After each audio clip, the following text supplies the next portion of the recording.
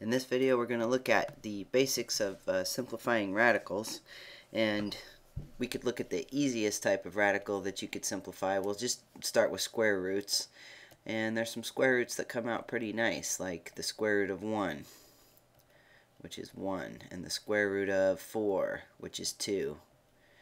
So the first thing you'd want to be able to do is generate a list all the way down. What's the next nice one? The square root of 9 is 3. So what we're doing here is we're looking at our perfect squares. 1 is a perfect square because 1 squared is 1. 4 is a perfect square because 2 squared is 4. 9 is 3 squared, etc. So the next one is 4 squared, which is 16. The square root of 16 is 4. Might be a good exercise to pause the video here and generate these up to 10. We're going to be using these to simplify square roots that do not necessarily come out nice. So when I say nice, I mean a whole number. Let's see, square root of 64 is 8, square root of 81 is 9. Obviously I could keep doing this forever and ever, but that would make for a very long video, so we'll stop at 10. And you could keep going. Okay, so these square roots represent the perfect squares. So if you take a square root of a perfect square, you're going to get a whole number. Alright, so if I have something like, let's say the square root of 50, well, that's not a perfect square. I could estimate the square root of 50 is going to be very close to the square root of 49. So if I wanted in a decimal form, I could estimate that's going to be a little bit more than 7, say 7.1. I could certainly pull out the calculator and punch it in and see what it is. Let's go to a simple calculator here. We could do 50 square root, and that comes out to be 7.07 blah blah blah forever. It's an irrational number. There are some cases though where we want to simplify this square root and keep it in its exact value. The minute we put it in a decimal, we're estimating because it's an irrational number. So that's where this simplifying radicals comes in. So what we want to do is we want to use a rule that says the square root of a times b is the same as the square root of a times the square root of b. So this allows us to break up a square root. For example, 50 could be written as something times something. So let's see, what multiplies to be 50? Well, we could do 5 times 10, 1 times 50, 2 times 25. So we've got some options here. 1 times 50 doesn't really do anything, so let's forget about that.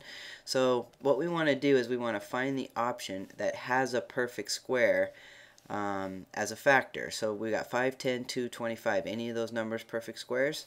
Look over here at your list. Bingo, right here. The square root of 25 is 5. So what we want to do is we want to think of 50 as 25 times 2. So why are we doing that? Because we can use this rule and we can split apart these square roots now. So square root of 25 and square root of 2. Now we have the square root of 25, which is in our list of nice square roots, and we can simplify that. The square root of 25 is 5, and the 2, he is going to stay there. Okay, the 2's got to stay underneath the square root. So we simplified the square root of 50 to 5 square roots of 2. Let's look at the calculator. If we do 5 times the square root of 2, it should come out to be 7.1. It should come out to be the same. We're not changing the value. We're just changing how it's expressed. So let's take the square root of 2 and times that by 5 equals, we still get 7.07. Same thing we would get if we did 50 square root, 7.07. And you could check your answer. It doesn't mean it's always going to be perfect, because it's possible this could be simplified more. Not in this case. The 2 cannot be broken down anymore. But if you were doing a problem, you could use your calculator and you could check your decimals. They better come out to be the same. If they're not the same, you've messed up somewhere. Alright? Because it has to have the same value. We're not changing the value. We're just changing how it looks. The keys here then are to, well, before I erase that, the keys here are to find factors of your number, which is underneath the radical. It's called the radicand. Find factors of the radicand so that one of them is a perfect square. They don't have to both be perfect squares. You're just trying to find a perfect square factor. All right, let's try another one. How about the square root of, how about 12? All right, maybe you want to pause the video and give this a try. See if you can make it work. Alright, so if you just go through your list, these are the numbers you're looking at, and 1's not really going to do anything, so you can kind of skip that. Here's your first perfect square, which is 4. Does 4 go into 12? Yes, it does. So I'm going to break this up into 4 times 3, because 12 is 4 times 3. Then I can use my rule to split apart my radicals. Radical 4 times radical 3. Square root of 4 is 2. And then that 3 just stays in there because he can't be simplified. Let's check it on the calculator. Now this, like I said, this isn't always going to guarantee that it's perfect, but it's a pretty good check. So square root of 12 is about 3.5, 3.46. So now if I do 2 times the square root of 3, I'll put the square root of 3 in first, and then times it by 2. And I get 3.46, same value, just expressed differently. Alright, let's try one more of these. How about, let's do the square root of, let's try a tougher one here, like 288. Let's try that one. Okay, so 288, well, maybe I'm not sure what goes into 288. But remember, what you're checking for are these numbers over here. I don't really care if 2 goes into 288 because 2 is not a perfect square. I want to be able to split this apart, and I'll skip a step. I'll skip this step right here. I want to be able to split these apart. Something times something gives me 288, and I want one of these numbers to be a perfect square. So I'm going to check for 4. 4 looks like it might go into 288. You could also check for 36 or anything else you think might go into 288. But, checking for 2 is really not going to do you much good. So let's check for 4 and see if that goes in. So 4 goes in there 7 times, and then 2, 72. So 4 times 72, that's going to work. Okay, so we'll do 4 times 72. So 4 is square root of 4 is 2. Now I have square root of 72. Well, 72, a lot of stuff goes into 72. We could probably break this down further. You have to keep going until what's underneath this square root right here cannot be broken down into a perfect square factor. So does 4 or 9 or 16 or 25 or 36 go into 72? Now, actually, a lot of these numbers go into 72. 4 goes into 72. 9 goes into 72. 36 goes into 72. So which one do you use? If you use the biggest one, you'll get done faster. You could use any of them you want, but it might take you more steps. And I'll show you that. So let's do the fastest way. We'll call this option 1 here for the fastest way. Let's break this up. If I break the 72 down into 36 times 2, and then split that apart, square root of 36 times the square root of 2. So the square root of 36 is 6. And then I still have to times that by the 2 that was already out here, so that gives me 12 square root 2. And that would be as far as you could go, because what's underneath the square root there, the 2, cannot be broken down anymore. You're done. Actually, I'm kind of out of room over here, so let me go up here. And starting from there, I want to show you what would happen if you somehow, didn't notice that 36 went into 72. Maybe you thought, oh, 72 is 9 times 8. So you broke it down to 9 times 8. That'd be fine. So the square root of 9, and you could start skipping some of these steps here maybe if you get the hang of it, but I'm going to go ahead and write them out. So the square root of 9, and you can break that down. See, I would probably skip this step and just put a 3 there, but so 2 times 3, square root of 9 is 3. The 8's still underneath the square root, so he just stays there. So now I have 6 square root of 8. Alright, but what about 8? Are there any of these numbers that go into 8? Yeah, 4 goes into 8, so I could break that 8 to 4 times 2. Then the square root of 4, I'm going to skip a step here, see if you can, eventually when you kind of see how this goes, you can skip these steps. So you're going to take the square root of 4, that's going to come out. It's not going to be a 4 anymore because you're going to take the square root of it. So the 6 is going to come down.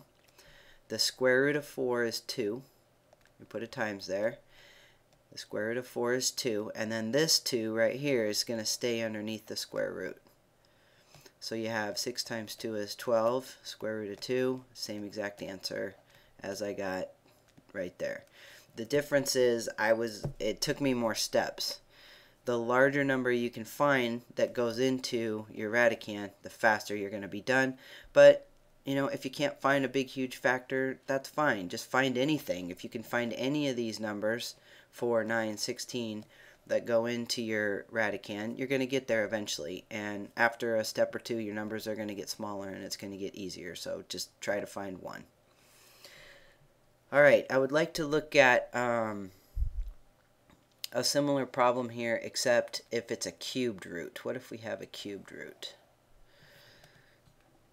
instead of a square root? That's going to change it just a tad.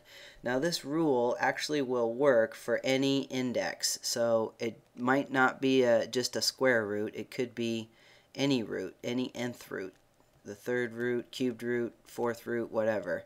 You can break that apart and it'll keep the same index like that. Alright, so let's say we have a cubed root of 24. Well, these square roots now don't do us any good. What we need are our perfect cubed roots. And there's really only about 3 of these that come up over and over again. The cubed root of 1 is 1. That doesn't really help us that much, but I just thought I'd throw it in there since it's the first perfect cube. What's the next one going to be that comes out to be 2? The cubed root of what is 2? Well, it's going to be 2 to the third power, 2 times 2 times 2, which is 8. So remember, cubed root of 8 means what times itself 3 times is 8, or what to the third power is 8, and the answer is 2. Whereas square roots means what squared is 9, or whatever's underneath there. Alright, what's the next one? What times itself 3 times? Alright, so what would go under there? 3 to the third power is 27. And then the next one is going to be 4 to the third power, which is 64. These are really the ones that come up over and over again, and actually if you memorize these two or kind of got those, you know, where they were very familiar to you, you'd be able to solve most all of your cubed root type problems that you're going to see. But understanding how to come up with them is pretty important too. Let's put one more in there. Cubed root of, this one comes up sometimes, 5 is 125, cubed root of 125. And then sometimes cubed root of 1,000, that's 10. Sometimes you'll see that a lot because it's sort of easy to see. I'll show you an example of that. So let's look at our cubed root of 24. If we want to break this down now, we want to break this down into 2 separate cubed roots. Something times something is 24, and we want to be one of these numbers. So does 8 go into 24? Does 27 go into 24? Well, these get big really fast. Obviously 27 is not going to go into 24, it's too big. So 8's the only thing we can check, and yes, 8 goes into 24. So 8 times what is 24? That's 3. That's why I got to put a 3 there. These two things have to multiply to be 24. I guess I could have taken one more step and wrote it like this before I split it up. Okay, 24 is 8 times 3, and then you split it up into your 2 different radicals so you can simplify the nice one. The cubed root of 8 is 2, and then the cubed root of 3 is just going to stay cubed root of 3. So that stays like that. Why don't you try the cubed root of 5,000? Now look at your list. I know that seems like it's a big, huge number, but look at this list. All you care about is, do one of these numbers go into 5,000? Alright, well, 1,000 goes into 5,000. So I could think of this 5,000 as 1,000 times 5. That's 5,000. Then I'll split it apart. So I have the cubed root. Let me rewrite that cubed root. That got a little sloppy. So I have the cubed root, that's not that much better, of 1,000 times the cube, there we go, cubed root of 5. And the cubed root of 1,000 is, what to the third power is 1,000? 10. 10 times 10 times 10 is 1,000. And then you have just your cubed root of 5. So 10 times the cubed root of 5. Once it gets below 8, you're done. I mean, because 8's the smallest perfect cube we have. So we don't even have to worry about it. There we go. Alright, well, I hope this helps a little bit. And this would be the strategy you would use no matter what the index is here. If it was to the 4th power, you'd have to find something that was to the 4th power that was a factor. You really don't see that too much. I mean, if you understand how it works and you got your square roots and your cubed roots down, you're gonna have 95% of all problems you're gonna see handled. Big thing is to be comfortable finding these factors and memorizing what are the perfect squares and what are the perfect cubes. That's going to get you a long way.